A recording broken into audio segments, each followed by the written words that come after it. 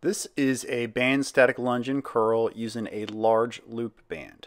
And to get started, you're just going to stand in the middle of the loop with your front foot, step back with your back foot, and it's going to be similar to a regular static lunge where you want both knees to achieve about a 90-degree angle. We're going to keep our biceps flexed or in the contracted position while we lower ourselves down into the lunge. That way we get some extra tension in the band.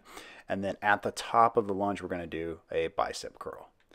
So like a regular lunge, you want to push through the middle of that front foot and you're going to be on the ball of the back foot. We'll show you the same thing from the side here. So standing in the middle of the loop, lowering down to about a 90-degree knee bend in both knees, push through the middle of that front foot, through the ball of the back foot, and then do a nice bicep curl at the top of the lunge.